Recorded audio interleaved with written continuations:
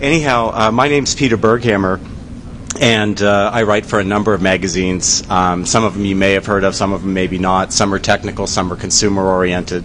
I also provide a lot of security hardware and software reviews, but those are always without bylines. Some of the magazines I write for are Dealer Scope, which is primarily for retailers, dealers, distributors throughout the United States, and I handle corporate ethics, security issues, things like that for them. Media Line, which goes to studios. I write a legal and studio law and security column that goes with them. And then you can see they just go on and on and on.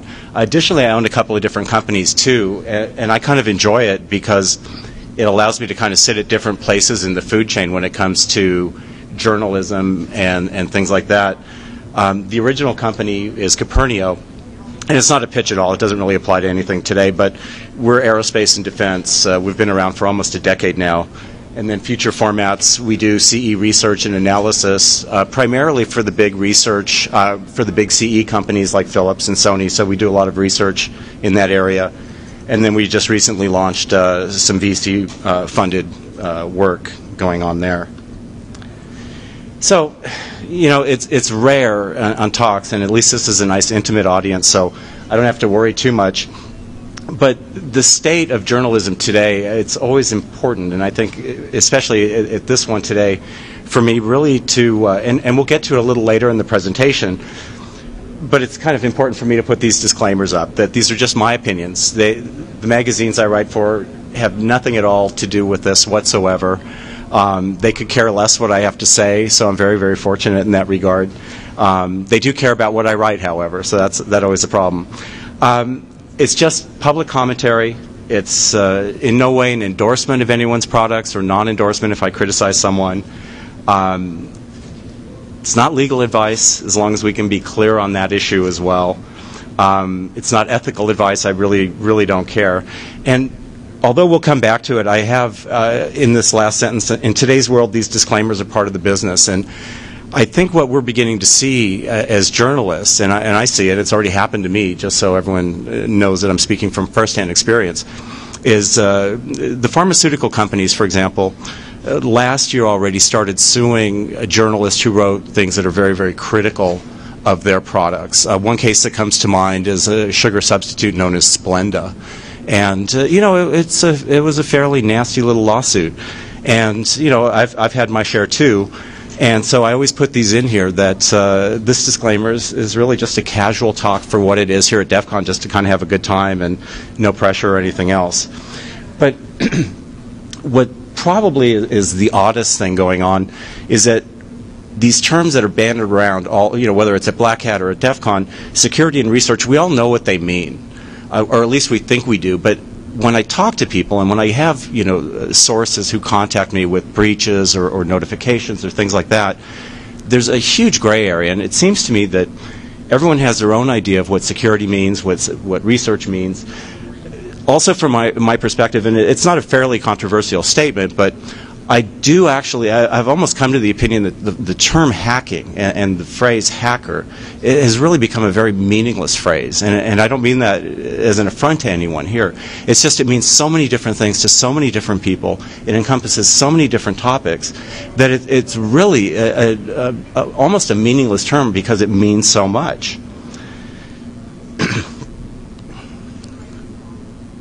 So on bullet point number 2, with the publications and the websites, security generally is meant to describe all the things related to a consumer's secure use of hardware and software. That's the big picture stuff, whether it's PC World or the LA Times or Contra Costa Times, those types of things. Generally, when we're referring to that, we're talking in the consumer world. However, on the corporate world, security has a completely different context. So security research in this context also describes a company's best efforts to keep their products safe and secure. Now again, it doesn't mean much when you say best efforts, but best efforts is already a baseline gray area that can be exploited one way or the other. And we're going to take a couple of examples a little later in the talk and see what exactly is meant by best efforts. A security researcher, though, meaning you guys in the audience, typically, and I think journalists like to portray you that way, you're kind of this lone mythic figure, maybe a loner working late at night, those types of things, and you're protecting us from harm, or you're causing us great harm. There's really not a lot of middle ground in between the two. So you're protecting us from all the stuff that the average consumer is really worried about: viruses, Trojans, you name it, phishing, farming, emails, even spam gets lumped into that whole thing. And it's really kind of a nice poetic notion that journalists generally try to present about the hacking community in general. Now that's the white hat hackers. The black hat hackers, we just kind of flip all the terms over and turn you into crazy, maladjusted, maladapted individuals that are out to create malicious harm, and vindictive harm. So in our sense, at least, it's really unclear what we mean. Now I'm speaking as a journalist. It's really unclear what we mean when we say this company is trying to keep a product safe and secure. This company is trying to keep this consumer's computer safe and secure. In other words, safe for who? The user, or, and it's also probably a little more certain, protecting the company's intellectual property. And the same goes for research and researchers, in the audience here. What are you researching? What are the ends? What are the means? And in whose best interests, if there are any best interests? Sometimes it's just the pursuit of the challenge, and it makes perfect sense to me. Before you have any conclusions reached today, though, about especially this little one, safe for who, the user or the company's intellectual property, I really, really strongly suggest that you read the EULAs. Just for the heck of it, read some of the EULAs accompanying and the click wrap and shrink wrap agreements that come with your software. You might really get a kick out of what's actually being asked of you and what's being expected of you in the use. And another question, I'm not going to go into it today because that's really a legal issue, but it concerns this whole changing notion of what ownership means. Ownership of software, ownership of film, ownership of music. That whole concept has fundamentally shifted in the past, well, I'd say 5 years, but in particular in the past 3 years. That has so changed that the notion itself of owning a piece of software or owning a song, owning a film, is completely different than it was a few years ago. Another issue that we sometimes confront are these terms of security and privacy, because security, privacy, they're used interchangeably. It's almost in a sentence you could mix up the words and no one would really know the difference. No one would really question. Now, to this audience, I know you know the difference between security and privacy. But if you think in terms of the broader publications or TV shows that cover this type of stuff, these two terms are almost used interchangeably. However, and I'll point that out again, they're definitely not. Under no circumstances are they anywhere close to one another. Security refers to the core integrity of a communication. That's it. Not just in this context, but in general. Point A to point B, the integrity, that core integrity of the communication, the assurance that that exists, is what we mean when we're talking about security. You'd be amazed at how many people, in my profession at least, don't know that. Even for me, I find it kind of amusing. Privacy, however, it refers to the confidentiality of the sender. Even if the sender doesn't want to be anonymous or confidential, or the thing, because we're also talking about interactive devices like mice or DVD players or any of these types of things. The privacy still refers to the confidentiality of the sender. It therefore becomes the sender's choice whether or not they wish to be revealed or reveal their identity. Anonymity is a subset of privacy and cannot exist without security. So anonymity is kind of a cat all in its own. It falls under privacy, but it can't exist with the superstructure around it that's known as security.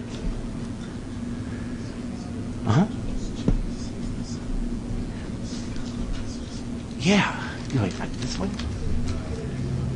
Come on up. Sorry about that.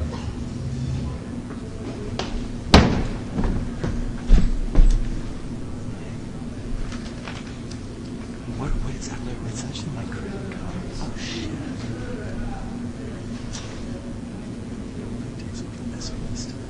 Apropos of security talk. I know, exactly. Well, I want to interrupt. Tell you what. Do you want to make a quick announcement in case someone has already found it? It's all right. I heard a really interesting chat from Symantec the other day, and Andrew Lytle was his name, and he brought up a very interesting point. And first of all, I'm going to give him credit for having said this bullet point number 1. But what I liked about it was very comprehensively summing up in plain English what privacy means. And in his essence, and I really liked it quite a bit, it's meant just being left alone. It's being left to your own devices. Taking that a couple of steps further, really when you're seeing a misuse of privacy and security, what's really happening here at its core is that there's a denial of personal autonomy. In other words, we're trying to manipulate you, we're trying to change you, we're trying to influence your actions, those types of things. In other words, you're not making your own decisions, you're being influenced to make those. I've heard a lot of complaints today about the press. We'll come back to this point on that one too. So in other words, the misuse of information is just used to manipulate. So if we're breaking down security into its simplest constituent parts, it really just comes down to identifying, codifying, and tracking communications. That's it. It may seem surprising to some of you that tracking actually falls into that, but we'll get also onto that during the wrap-up. In other words, a device that has no connection to the wider world is of no interest whatsoever when we talk about security. So if you have a device that's not connected to anything on a network or connected to the internet or connected via a phone line or any number of issues here, or infrared or any of those things, it's really a moot point in what we're discussing. Now, there is a little bit of debate on security if some things like IRDA are enabled, to what degree this little sentence might change. But right now, just for the simplest purposes, and I'm sorry to really be focusing on this, but it's kind of an issue. So what we're saying is when we, as journalists, are talking about security, we really are discussing connected devices and the people that go with them, generally, on that one. The only exception to the rule, and there are a lot of films that deal with this type of stuff, and it's very entertaining, not always very truthful, but extremely entertaining, is when we're talking about personnel security. Because then there's the machine, and the machine itself may not be connected whatsoever to a network or anything along those lines, if you think Mission Impossible or along those. But it's connected to a person per se, because a person has access, and they enter the room, they leave the room, all that type of stuff. That's the only exception. But really, you know, that's really something for another talk, because it's a very, very intriguing world in its own, and it has its own subset of problems. The bad news at the start of the talk today is that hackers and security researchers really aren't that different from journalists in their methodology. Now, I know I've heard a lot of things about the press today, and for anyone who saw earlier the Dateline girl getting literally chased out of here by about 200 people, you know, I know the passions run very, very high. But the methodology, the way hackers conduct their research, or security researchers conduct their research, because those two terms themselves aren't interchangeable, really doesn't differ that much from how we conduct our business as well. Sometimes we rely on the same stealth or subterfuge that a hacker might. Sometimes we're really relying on the paper trail, the documentation, all those types of things, in the same fashion that a legitimate security researcher might. And we face exactly the same problems that a security researcher or a hacker faces when it comes to exposing the information that we suddenly come upon, or that we're able to, that we want to print. Sometimes we can't print it. In the same way that a security researcher is unable, because of at least the full disclosure ethic, unable to do anything with the information they have until they've given the company a chance to rectify that issue. So all flavors of these terms really have a lot more profound issues. And security, and this is what I really enjoy when I go to the Black Hats, you know, and the DEF CONs, there's so many times where it really exists, this whole notion of autonomy, anonymity, security, all these types of things. They exist in a very abstract and theoretical sense, and yet they're tied down because of the code. They're tied down, and they really take a good view towards the day-to-day implications of what happens. What does this mean? So, for example, if your Flash file, and no offense to Flash, because Flash has a very, very secure security model in that respect. But if you have a Flash file and you're able to corrupt it in a fashion, that's what you guys do. And what I do is I take a look at what happens, what are the implications of that. And there's a lot of music encoding work being done right now that's extremely fascinating. And we're going to talk about it from the other angle a bit later when it comes to the corporate abuse of those types of viruses, those types of worms.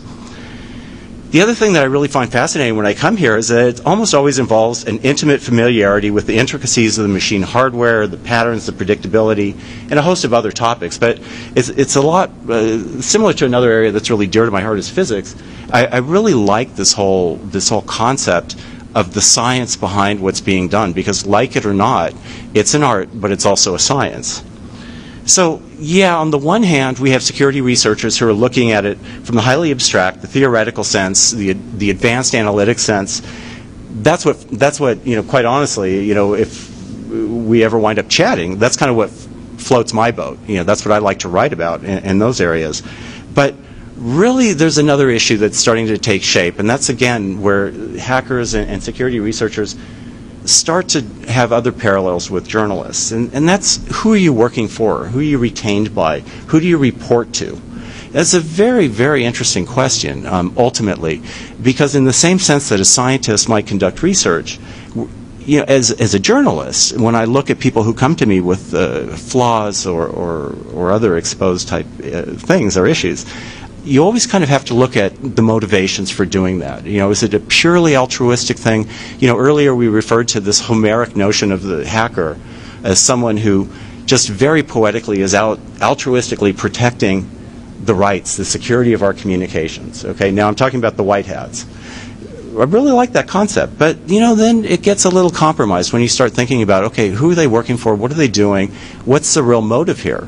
That's my job, is to actually figure that out. And my colleagues, we try to figure that out all the time. This is also one of the reasons we don't talk to PR people very much, because the PR people, they spin a very good tale, but it's not necessarily what works for us or what's going to work for the article or the magazine or even our reader base. The other thing that's a little interesting, and it's the flip side of the coin, is the dark hat researcher, the hacker, I guess is what we'll use it for lack of a better term at the moment. Maybe they don't have any oversight. Maybe they're just out exploiting, vulnerabilities and those types of things. To our way of thinking, when we're writing articles or when we're researching vulnerabilities in articles, or we're even more importantly researching the lack of a corporate response to a vulnerability, it's not always an advantage that you're a dark hat when we get this information. And a lot of times I'm not sure that people understand that, from a journalist perspective at least, we have kind of a chain of evidence that we have to preserve, or a chain of evidence that we have to adhere to. If you work for a good publication, they're going to request that and require the paper trail. But more importantly, it's good to get the tips from the dark hats, but that verification trail sometimes is non-existent. So you've got a story, but there's absolutely nothing you can do about it. And I'd mentioned earlier journalists getting sued, and I really would be surprised if in 2008, 2009, we don't start seeing that. And it's probably a good thing for the EFF to hear too, but I would be extremely surprised if we didn't find product reviewers and security reviewers on the journalist side who weren't on the receiving end of some types of lawsuits, either to shut them up or to sue them for lost profits. And believe me, I'm a big fan of security companies. I'm not even implying that the security company has any intention of suing. It could be something completely different. But it's something to bear in mind, that this chain of custody, this chain of evidence, is a very important thing for us. Now, the other problem in the security arena is that there's just such a vast number of types of journalists who cover this whole thing. And there are just a vast number of publications and television shows that cover this type of stuff. I'd mentioned Dateline NBC earlier. Okay, I think we can safely assume it probably was going to be something a little more sensationalistic about the show here, something a little darker, something a little more titillating, I guess is what you'd say. But, you also have people who have vested interests, and advertisers, which is very important for magazines in particular and websites, whose products, so for example, a Bank of America might be very, very happy if you're going to be covering the security area, because B of A actually advertises on the site or in the magazine that you write for, and you are kind of hyping their security methods by association only, okay? So it's just something to bear in mind with journalists. The good ones don't do that, but as I'd mentioned, there are all sorts of types of journalists, magazines, that type of stuff. Other types of journalists love the really sensationalistic stuff, like when DoD loses a laptop, or the Department of Veterans Affairs loses a laptop. We're going to talk about TJ Maxx in a little while, when they get hacked and credit card numbers are exposed, and that it makes such a great story.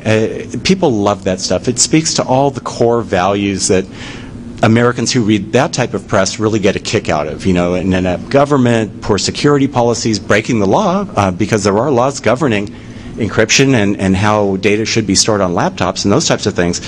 So we really, really like that kind of stuff, and there are a number of journalists who like to cover it. I'm not sure that it does any, and this is just a personal opinion, so, again, I'm not sure it does anyone any favors in the security industry, that type of coverage. Quite frankly, I'm not sure that anyone benefits. It's just a give me story. People read it because it's just as good as a dog bites man type story, but it's something to bear in mind. There are other people who cover things, and I earlier referred to it as the art of security and the ethical implications of what you do. So whether you're a corporate researcher or a black hatter or those types of things, it's kind of a very, very interesting little area that there's a subset of journalists who are tremendously intelligent and hardworking, very, very diligent at what they do, who love to cover this type of stuff. They love to expose, security breaches that there's been a corporation that's attempted to cover them up. It's a good read, it's a good story, it's good technology generally. It's very, very interesting stuff. And I know one or two guys, and that's always a personal choice, who actively work with black hats in order to open up security concerns, where I don't want to say they're soliciting it, but perhaps encouraging it. The lines of legality on that one, I'm completely unclear of, and it's not that I'm stupid, it's just that it's a really wide open area in that. And as a general rule of thumb, and this applies to most of the journalists in the CE space as well, the consumer electronics area, in the security area, they're actually pretty well versed in what they do. Some of them actually had corporate jobs, got tired of it, and decided that, at a couple $100 an article, I'll write this and everything's going to be fine, and I'm still connected, but I'm semi-retired, and those types of things. I find them, by and large, extremely competent, really not that compromised by corporate concerns, which is really a breath of fresh air. And I think in parentheses there I said most of them are underpaid, so realize myself as an exception, but I don't accept money for the articles I write. Most of them really don't get nearly as much money as they deserve for the hard work they do, and for the service to the industry on both sides of the fence that they do. And there's not much we can do about that. There's generally a difference, and I realize I'm covering a lot of semi-obvious ground for you guys, but we'll go over this and until we get to the more interesting stuff, I guess. But there is generally a difference between a printed publication and a website. And what's really interesting to me right now is that a lot of publications, big publications that you all read at least once a week, or at least once a month when it comes out, they're having a lot of trouble with their websites. It seems they can do one really well, but not the other. So the ones that are doing really great publications are having a little bit of trouble with the traction on the website. They're not getting the types of numbers they want or those types of things. Or what they're finding is that their print publication readers are actually going to their website, looking for a very specific topic, term, or product, and then leaving again. There's absolutely no traction whatsoever. I think it's an interesting one, and it's an area that deserves a lot of analysis, simply because no one's really sure why it's happening. I mean, so many fixes have been tried, whether it's design or communities or the creation of networks. None of it's really worked right now. So there is still, to this day, in the minds of consumers and technical people in particular, a real good understanding that there's a big difference between a publication and a website. Now, what's really interesting about that is it used to be that the printed word you could kind of go to the Washington Post or PC World, the real standby great publications, that you would get a depth of analysis and an understanding, and more importantly, kind of a breadth of information that you wouldn't be able to get on something like a blog. Now, things have changed considerably now, and what's really odd, but in a good way odd, is that blogs are actually driving most of the research, and blogs are really driving most of the security concerns on the internet, and in this community, our community, as well. The print publications do a really good job. It's just they're coming up a little bit short, and I think it's that timeliness factor that may have something to do with it. You know, also the profitability section of the whole thing really makes a very, very big difference. And there's, you know, a lot lower overhead when you're operating a website, and it has really, really profound implications for advertisers, and also this whole notion of double-checking content. And, you know, it's just, even though I'm going to mention PC World yet one more time, I don't work for them, so there's no reason for that. I'm just using them as a kind of a paragon of a really good publication. What's interesting for anyone who follows this whole beat in the consumer electronics software hardware arena, about 2 months ago, a new head of the publication came on board, and for outward appearances, it would seem that he attempted to get the editor, Harry McCracken, to alter some of the stories based on good advertising from Apple and other types of things. That's something that is absolutely unprecedented at top-level publications, at most top-level publications. What's interesting is that Harry says, you know what, I'm out of here. And I know Harry personally. He's a guy of tremendous integrity. And I mean, he just quit, and that was that. He had a job at noon, and at 5 o'clock, he'd already been gone for an hour or so. Now, there's probably a little bit more, you know, to the story, but what happened is that within 48 hours, he was back at his post. There was such an uproar, and people found it just so tasteless that there was this whole pay-for-play mentality going on, that product reviews could actually be altered based on what an advertiser wanted, that it really sent a strong message. And I hope if you take anything away from the talk, you know, look for journalists that are like that, because it's rare, but it's absolutely the most critical thing. And I mean, even though he's not here, he deserves an enormous amount of credit. Well, now I'm going to talk about the more serious journalists, the guys who take their profession pretty seriously, and also see the broader implications of what you do and why it's so important.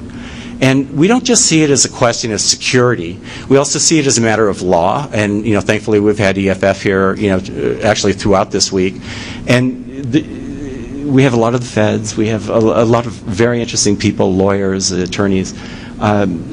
It's almost as important right now. And when you go to Black Hat and you go to DEF CON, it's very interesting to me that the legal aspects and the legal implications of the work you do are as well attended as the seminars on what you do. And that's a fascinating comment on how interrelated it is. You know, we also, and myself in particular, since I write a couple of international columns, I see this as a really important area of politics. The geopolitics of security is actually the great untapped story, actually, of any security convention. That's the one that's probably the most interesting, the most intriguing story I've come across in over a decade. And we'll get to it a little bit with Blu-ray and HD DVD and HDCP and HDMI and all those types of issues a little later. But this whole notion of geopolitics in the security arena and the notion of geopolitics and privacy is an absolutely rich area. It probably just deserves more of a movie than it deserves an article, I would think. And then, of course, economics. Economics really is going to be one of the driving factors. Most of the time, when we look at these issues, what we're seeing is that those very same issues revolve around personal freedom, your right to do and see and say what you want to say, censorship, and constitutional law. It's almost always has something at its core that deals with these issues. And then at an even deeper issue, it deals with the complexities, you know, that we talked about earlier with privacy, but also on things like cryptography and cryptography's role in guaranteeing your freedom of expression, guaranteeing your freedom of research, and the implications of what that means. And at its core, a journalist's view of security colors the approach to the above topics. So if you get a journalist who thinks it's just a really great story that a kid, you know, a little kiddie scripter wrote an Outlook script and infected millions of mailboxes around the world without looking at the broader implications, fine. That's the kind of story you're going to get. But you also get journalists who really are looking at the deeper things, why it means so much. And I think at some level, and I've been to DEF CON a number of years now, I think at some deeper level, you know, those on the white hat and the black hat sides also understand that they just don't, they're sometimes just looking at it from the perspective of what happens if I get caught. That's why I need to, talk or attend these legal things. That's why I need to go hear from the EFF. It's much more than that. I think at a deeper level, there's actually a very fundamental understanding that a real service, even on the dark hat side, a real service is being provided, albeit in obscure ways, but a very, very real service. As I mentioned earlier, security bloggers are really now the mainstay of serious security research. That ability to log on morning, noon, or night and actually get adequate, literally up-to-the-minute reporting on security flaws, exploits, vulnerabilities, viruses, you name it, is really, really a very, very important feature. And for that, print journalists, such as myself, we play no role whatsoever. So by extension already, we're kind of missing out on what I think is one of the most interesting and most timely portions of this. And again, it refers to that, the timeliness and the intensity of near real-time reporting just can't be beat. I mean, I can't even imagine how you could do your jobs without having that resource. It is hoped, but it's not always true, but it's hoped that print journalists can still bring a better analytical and deeper cross-related events to bear on any type of issue that's out there. That's really where this whole breakout between blogging and print is headed, is that there is an attempt, and eWeek, for example, does it very, very well, where there's a depth of reporting that they're able to accomplish that just can't be done on a blog. So it's a very interesting little mix-up as far as that goes. The sentence at the end is kind of an awkward one, because it says, in some very few cases, however, print can be compromised by the very audience it seeks to reach. I would be lying if I told you that when I write articles, I get a lot of pressure back, not from my publications, not from the editors or even the advertisers. Knock on wood, I've never ever had an advertiser call me demanding I make a retraction or a change or anything like that, and I've never had an editor call me for a retraction or a change based on something that an advertiser wanted. So I'm hoping it speaks well to the choices of publications that I chose. But by the same token, I get a lot of email from people who are really pissed at something I may have written.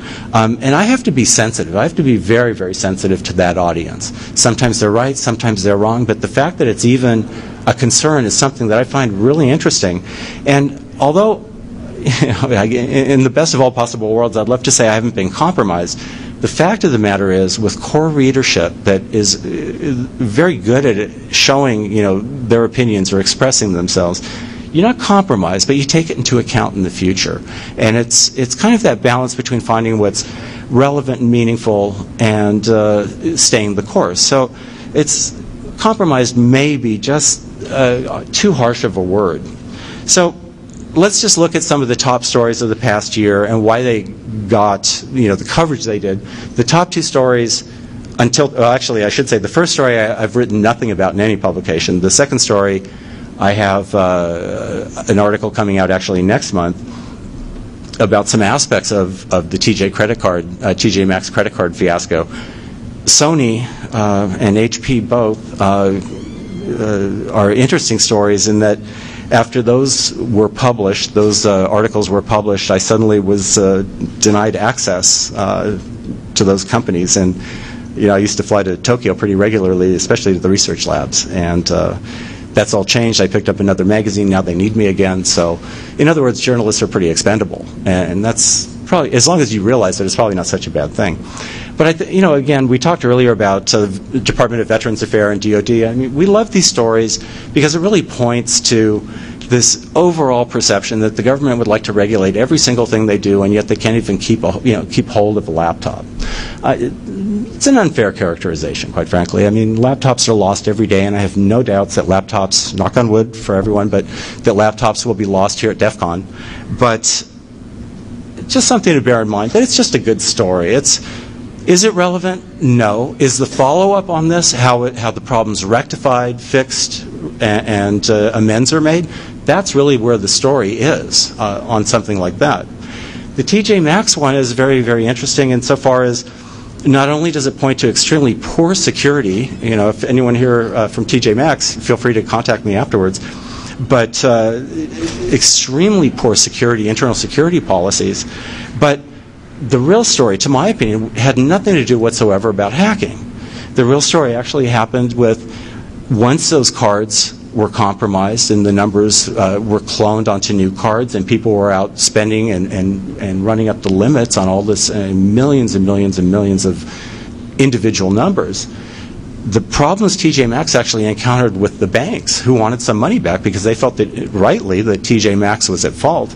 The banks actually wanted some of that money back for all the money that they had lost. It becomes a very interesting legal issue and a very legal argument, because there are very few laws, believe it or not, that actually govern the transactions between stores like, or large corporations like TJ Maxx and banks. And you would think of all the people not to have a regulation governing getting money, it would be a bank. So, you know, again, it was kind of a peripheral story that was very interesting. You know, likewise with the Sony rootkit fiasco, I'm not sure that the story itself solely had something to do with an attempted install, and in some cases an actual install of a rootkit onto users' software to monitor their actions. It's just an incredible breach of trust and confidence in that. But the inability of Sony, and I really like Sony a lot anyhow. I mean, they're a really great company, and I personally know a lot of guys there.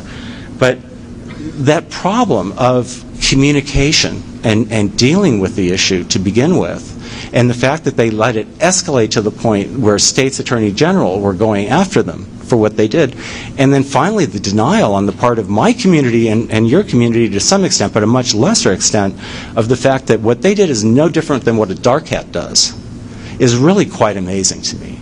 And it's this whole corporate malfeasance, and I don't mean to imply that, I mean, in Sony's case, I'm not even sure I could say there's corporate malfeasance per se, but this whole appearance of corporate malfeasance is really an amazing issue that, again, you know, earned it the word fiasco. And since we're on the topic of malfeasance, this whole HP spying and spoofing thing, although you would think it's not related to what you do, it actually speaks volumes about the perceptions of the average reader and the general reading public about what they think of the computer industry in general. And I tell you, if my reader base is anything, and it's in, you know, I don't know, almost 500,000 a week, if it's any indication, I mean, most of my readers feel that HP got off very, very easy. That if you had done exactly the same thing, whether it was on the Sony case or the HP case, the repercussions would have been significantly different, and you would have done time. It's simple as that. You would have done time. The difference, oh, you can't afford lawyers, et cetera, et cetera. I mean, that's where places where EFF comes in and those types of groups. So it becomes a very fascinating one. I think the 5 biggest, and here I get to say it, I guess, but the 5 biggest fuck-ups are where we really miss the point completely. And when I say miss the point completely, I mean that there was reporting on all of these stories here. If you want it, you can find it. There's no shortage of any of these issues.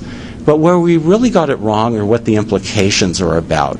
And where we really got it wrong is what it means for us, you know, operating at least in a constitutional democracy in the United States at least, what it means that these stories really weren't given any broader context. And I think that's a real tragedy. So when I say 5 biggest fuck-ups, I think I might want to amend that to the 5 largest missed opportunities to assert everything that's really great about the industry, about the country, about all these types of things.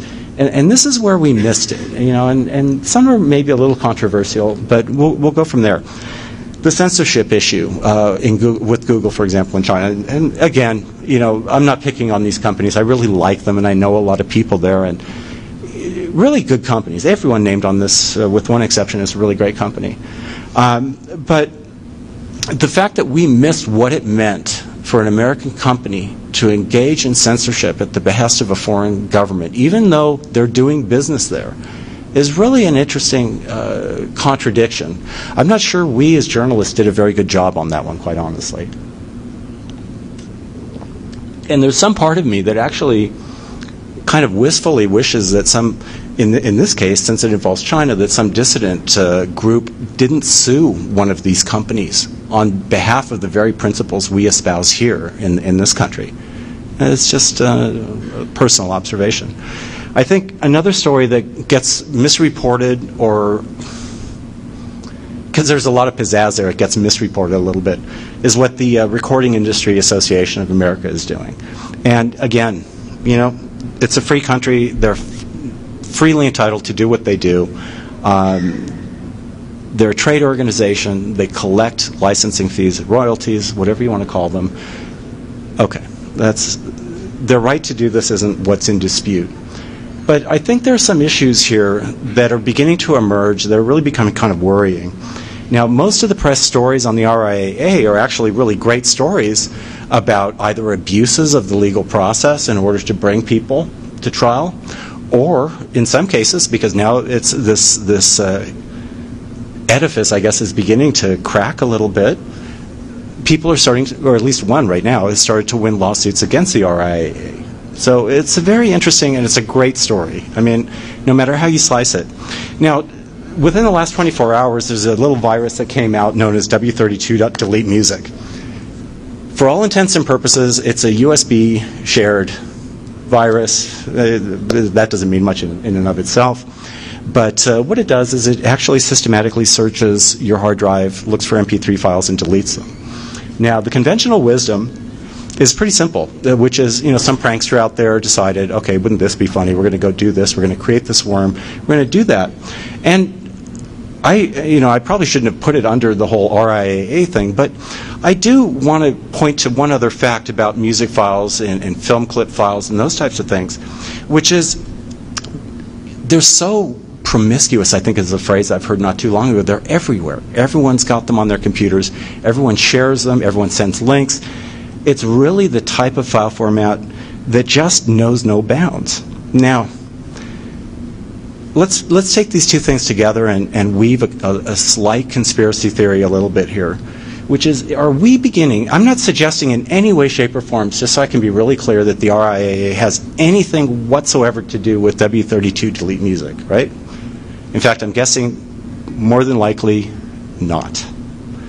I can't say that categorically. It's just the worm's too new.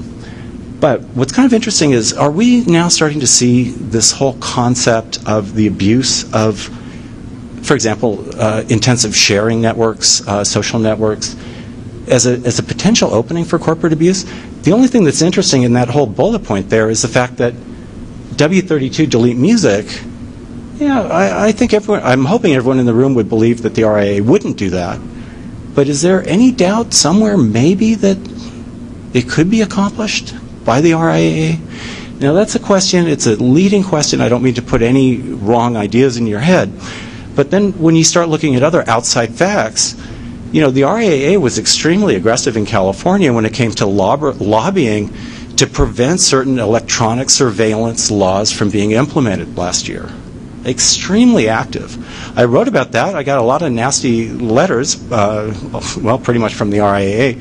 But you know, nonetheless, why would they be opposing any electronic intrusion type legislation? Again, these are just open questions. I'm a journalist, so these are the types of questions I ask. Now, are any of these three things fitting together? Absolutely not. Not yet. I'm just saying that this is where kind of the genesis of articles gets started. The next thing I just want to briefly refer to, because there hasn't been enough work done on this issue, is the Vista phone home issues. And I'm really getting more and more concerned on this whole concept. And you know, Intel is also working on a nice little chipset and actually operation set, so that when we leave our computers on, everything can be monitored and updated in a good way, in a paternalistic fashion. I say that very, very cautiously, because I think these are issues that, even though they're stated in the EULA, they're really not considered by people who are buying the operating systems or the chips. They're really not thinking about this stuff, what it actually means. And it's a very interesting one. Now, Blu-ray, HD, DVD, I'm just going to focus on those two really quickly, because, again, an extremely interesting problem there with the phone home features. You know, Blu-ray more so than HD, DVD, and I know these two very, very intimately. But I'm really concerned, again, about the web interactivity that exists there, and in general with consumer devices, even Sansa, you know, type stuff. I'm really, really worried about what it means to phone home. What does it mean to actually have turn on, turn off keys, to authorize and deauthorize players, to deauthorize a player for playing illegal content? So, for example, if you bootlegged the latest Pirates of the Caribbean, there is the potential that your Blu-ray player would be shut down for playing illegal content, bootleg content. How would they know? More importantly, and this is where it comes back to the geopolitics of the whole problem, where I get very, very interested. Where is the databases? Where are they residing? Are they residing in Burbank? Are they residing in Tokyo? Are they residing in Malaysia? Where are these databases, and what information are they collecting? What information, for example, in my viewing habits, I'm not much of a TV guy, but I do watch. What information on my viewing habits is actually being sent where, right? It's just a fundamental question. To what end? And there's an interesting group in San Francisco right now called Attention Trust. I think it's Seth Goldstein who's the founder and put it together. A really, really interesting group who's actually tackling this problem from a slightly different angle. And he's tackling it from the web browser perspective, which says, you know what? I've got all these damn cookies. I'm visiting all these damn sites. People are trying to track my movements all the time. I'm going to claim ownership of my cookies.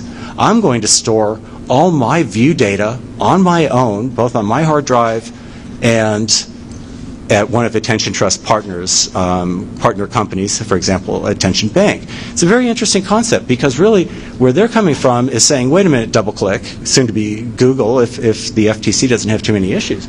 Wait a minute. That's none of your business. I own my attention span. I own my attention stream. By implication, and I should be able to monetize it. And I think that's the big fear of this whole thing. And that's going to bring us to metadata, meta mining, and metadata repurposing.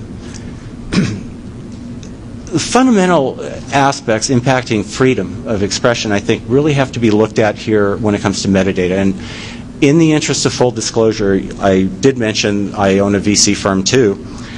We invest in a lot of metadata companies. That seems to be Web 2.0 metadata type groups, all startups, all with extremely complex, very interesting skill sets.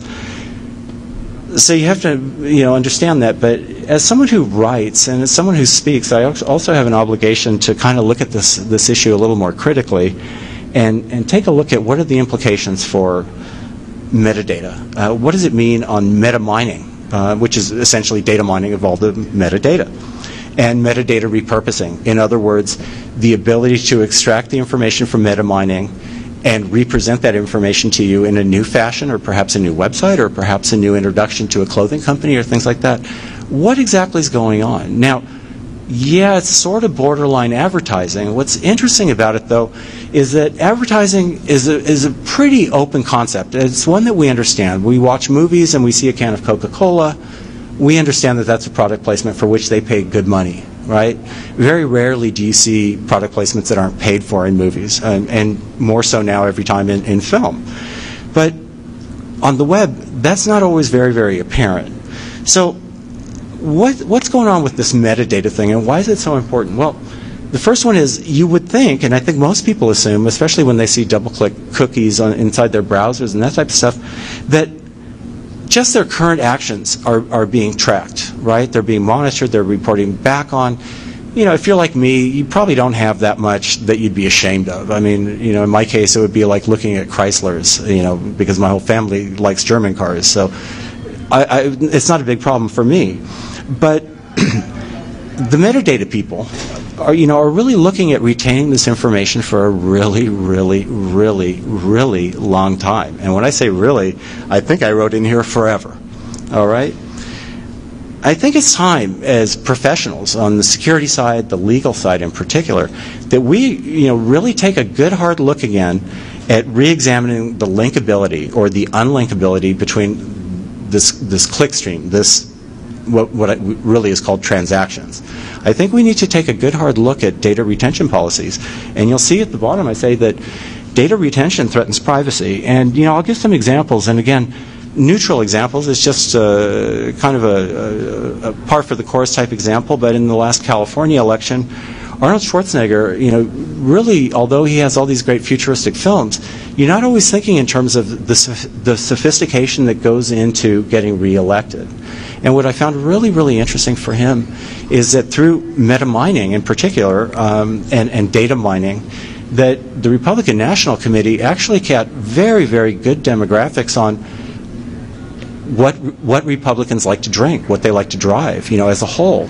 And correspondingly, then they would buy mailing lists, for example, from Coca-Cola, So you would think it's a random thing for Arnold Schwarzenegger to send out hundreds of thousands of mailers just to Coca-Cola drinkers, but statistically it made a hell of a lot of sense. And this is the scary part, that linkage that's going on. And I haven't seen too many companies. I mean, obviously, the big exception is a company like DoubleClick. But I haven't seen a lot of startups out there that are actually saying, hey, wait a minute, we can approach this whole metadata, meta-mining issue. And then if you start thinking of the internationality of the Internet itself, it becomes a really big problem, because this whole concept of metadata, meta-mining, and repurposing of metadata really flies into the face, for example, of a lot of European law. This data retention policy, this retention policy of forever, really becomes a very big issue. And I'm only going to talk just very briefly on this slide.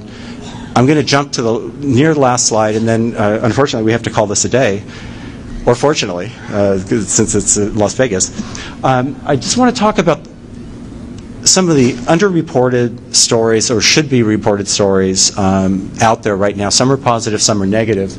I really think that this whole concept of WikiLeaks and authorized signature chains for initiating leaks, verifiable leaks from verifiable sources, is something that is completely undervalued. I really think the work that's being done in this area, please just do a Google search on WikiLeaks or RSTs. You might be very, very pleasantly surprised. Likewise, I think you might find it interesting that Apple is on there, because they're probably one of the most over-reported companies in the country. The thing I find so interesting about the Apple issue, though, is outside of Black Hat and DEF CON, we really don't hear that much about Apple security. We do in some of the publications. eWeek's a good example. Even PC World, monthly, will carry some good stuff on that. But I'm not sure that the complexity of the environment we operate in today is actually being done justice. And I really like Apple too. I mean, it's another great company, but I'm not sure that their approach is the approach that we all want to hold up posters about. I really would urge you all, because I know we're coming to the end of the talk, to really go spend a little bit of time taking a closer look at electronic voting.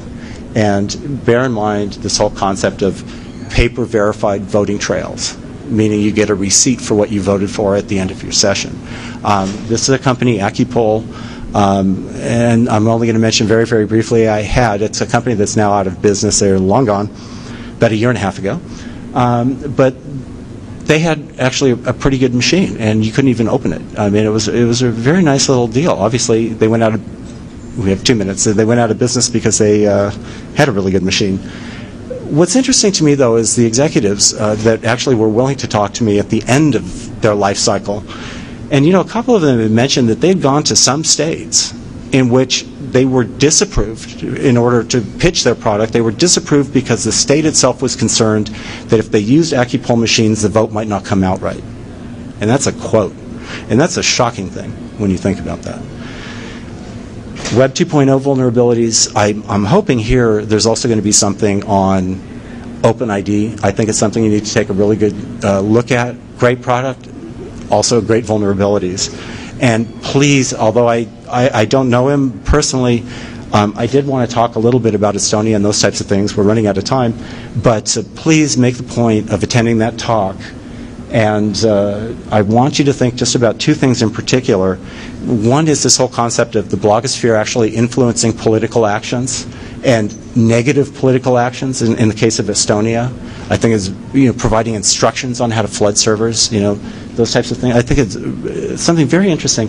And I'll just conclude, because we're only a portion of the way through here. What would happen, and this is a theoretical question to conclude, but what would actually happen if we saw cyber attacks on candidates' websites in this election cycle? It's a highly theoretical question, but just think about it maybe. You guys are the experts. You guys are the pros.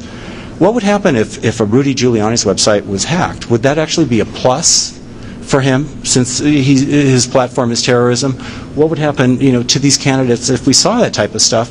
And what would happen if we saw this new term as a political activity, which is blogosphere memeing? Coordinated political action, coordinated through blogs in order to disrupt a system. I think it's very interesting. I thank you all for your time, and have a fun evening as well. So.